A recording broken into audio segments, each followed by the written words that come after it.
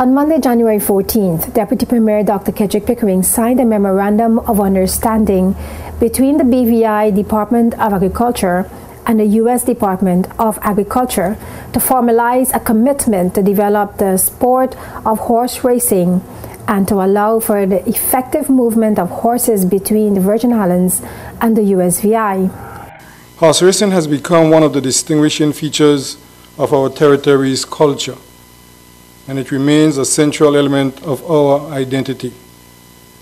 This sport has always brought generations of family and friends together for competition, enjoyment, and camaraderie. The MOU has a 5-year lifespan and replaces a similar agreement in the past. It sets forth procedures of reciprocal cooperation for the temporary movement of horses between the territories for the purpose of racing and will assist each territory to meet its responsibilities for appropriate health standards. The MOU will help to avoid duplication of efforts on the territory's part for protecting the horse population, and I think that has very practical implications for both sides of the divide.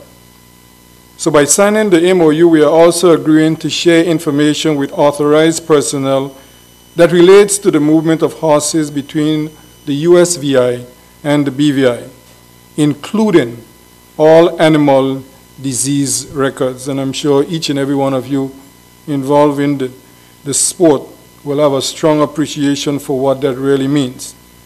So not only including disease records, but respective registries, inventories, and listings of horse racing organizations that fall under their purview.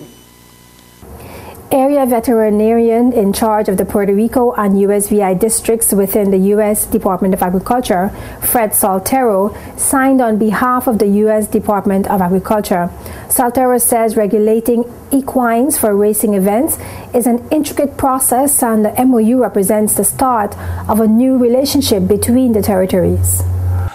And I know that by facilitating the implementation of this MOU, we will be agreeing to designate a liaison officer to serve on standing committees that we will meet as necessary, no less than once a year.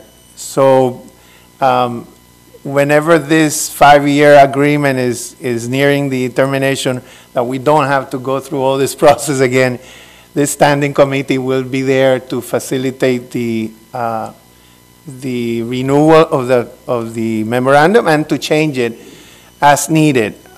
Dr. Pickering noted that the previous MOU expired in early 2012. He added that this renewal process is more forward-thinking and looked at improving on past experiences.